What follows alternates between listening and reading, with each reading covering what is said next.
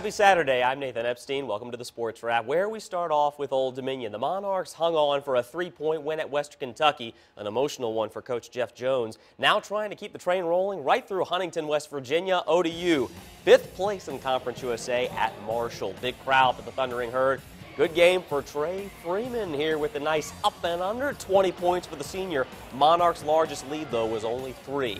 Later in the first half, James Kelly skies for the jam off the assist from John Elmore. 10 assists for Elmore tonight.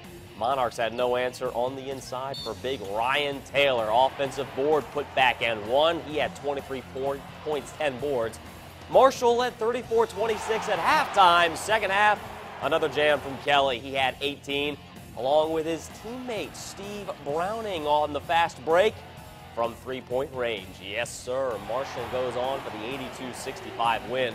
ODU falls to 8-6 in conference, but they got a 2-game homestand coming up, home against UTEP on Thursday.